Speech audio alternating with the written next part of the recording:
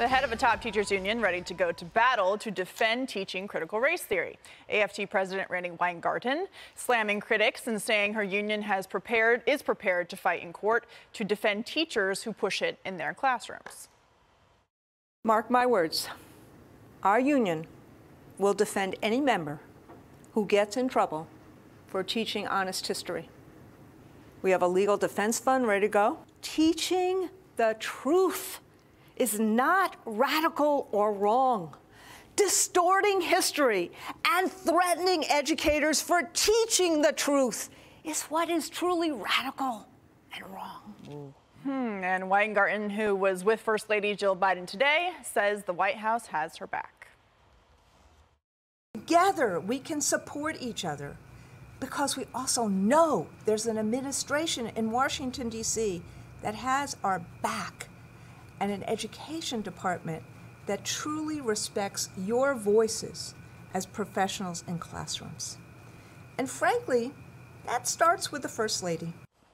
So, Jesse, this seems like an intimidation tactic that Ms. Weingarten is using against parents who dare to speak out. They're bringing in the lawyers, they're threatening lawsuits, and now they're saying the White House is involved. Poor Dr. Jill Biden. Yeah. That is not a hill you want to die on. Critical race theory, my goodness, this country's against this by like 3-1. If the CIA, Katie, were to invent a way to subtly destroy a country, it would be teaching critical race theory in our schools. Randi is not a nice woman. No bueno, Geraldo. No bueno. First, she's going to embezzle all the money that we gave them to not teach. Can't prove it, but I will next year when you see all the indictments, because that's their track record. Then she kept all the kids out of school for an entire year. And then, now that they're behind, instead of catching them up, she's just dragging them through the dirty racial gutter. It's a shame. It's disgusting. And the parents aren't taking it anymore. I have not seen the Democratic Party this discombobulated trying to defend something than what they're doing with critical race theory. Yeah. Usually they're really on message, like surprisingly on message. This time they're like, oh, we don't teach critical race theory. Oh, actually we do. We just teach it in colleges. Oh, actually we just teach it in middle school, but it's a good thing, but I can't define what it is, but it's good. And it's not history, Katie. Right. If they have history class, I'm fine with teaching slavery and history. That it's already taught. They're talking about adding another topic, and it's rotten. Yeah, Dana, they're gaslighting the parents, and they're also calling them bullies. Let's take a listen and get your take. Culture warriors are labeling any discussion of race, racism, or discrimination as CRT to try to make it toxic. They are bullying teachers and trying to stop us from teaching students accurate history. Dana. Well, dismissing your critics as racist is basically just a way to say that I don't have to deal with you anymore. Yeah. And it's also telling the parents, you're just confused. Like, they're not. And they are engaged, and they've been to more school board meetings than they ever thought they would in their entire lives. Many, I think we showed yesterday, I think the number of school board recall petitions are up like a huge amount. And then they have people deciding to run for the school board. I mean, this escalated pretty quickly from, oh, this is just an obscure elite theory that no one even really pays attention to. We have a legal defense fund in order to defend anybody who's going to do it. Now, here's the thing. Of all the millions of members that are teachers, there's got to be some that don't want to teach critical race theory. Right. Will she defend them?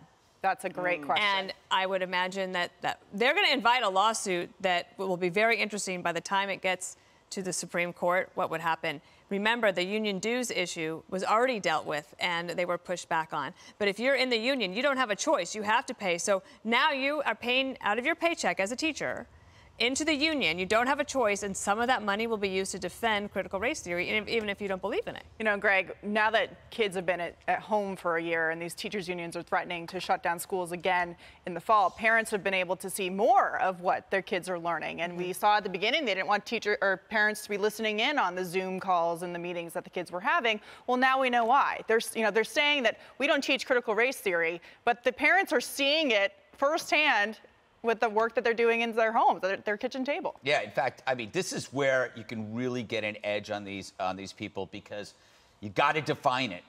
And once you define it, they're on the defense, because the practitioners will deny it. They'll say, oh, no, CRT does this. We don't teach that. But then it's documented. It's in there. Well, we don't really do that. you don't even know what it is. But the first thing you got to realize, it's a theory.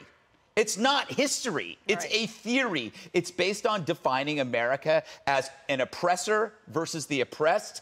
It means that no one is free from race. That race, your skin color, actually defines your outcomes, and that's the reason why we'll be eternally divided.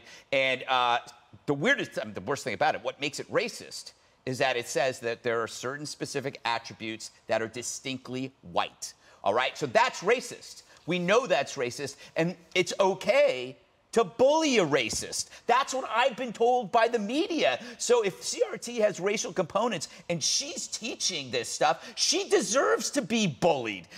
People, to quote the great Maxine Waters, should get in her face because she's teaching racist stuff to children. Lastly, you know what? Let them run with this stuff and get your kids out of these schools. Right. It is time for a separate track, school choice. Let these people crash and burn. If they want to destroy their children, have at it. But if you're a parent, you get your kids out of there, you go to another school, you move out of town if you have to. Let these people die with what they're creating. Yeah, now there's this push to disconnect property taxes and money from schools and attach it directly to individuals, meaning your kids. Geraldo, you know, if you're a teacher in a school and you're teaching reading, writing, and math, that enables every student in the school to be on the same playing field when it comes to opportunity and success in life. But instead, teachers are focused on this garbage that turns kids against each other, and they're bullying the parents and threatening to dox them if they dare say anything. Well, I think that you're all way too sensitive. When I was in school, the only black person in American history that I ever heard of was like Jackie Robinson. It was you were a lousy student. Total white. Let me finish. You must have cut class. Let me finish. It was, you know, the founding fathers, and you know, I was never taught that there was only one Catholic among the signers of the Declaration of Independence. There's some good. There's some good in the 1619 and all these other concepts. They go overboard. Teachers are way too progressive. What's good about but parents could be insufferable too. I had lunch today at Michael's great restaurant. I took my daughter and her friend Alex, both of them. Go to Spence. My daughter Sol went to Spence, the one on the left. Her friend Alex, her best friend. What's going on? But they say. What kind of tie are you wearing, Geraldo? You want to plug that?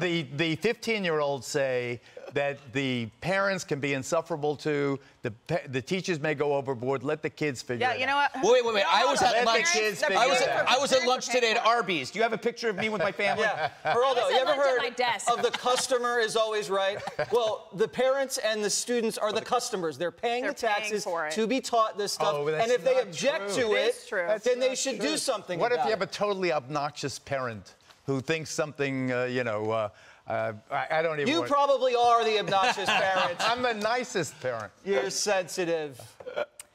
All right. Anyway. Hey, Sean Hannity here. Hey, click here to subscribe to Fox News YouTube page and catch our hottest interviews and most compelling analysis. You will not get it anywhere else.